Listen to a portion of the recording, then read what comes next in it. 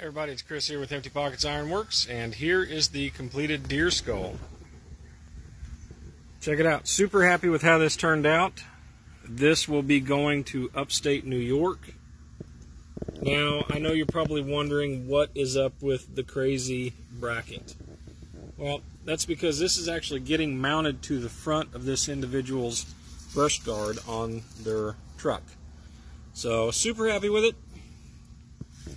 In the future, I will make these to where they have a mount, and you can either mount them on the wall or mount them so that they can stand on a tabletop. But yeah, for the first try, I don't think it turned out too bad. What do you all think?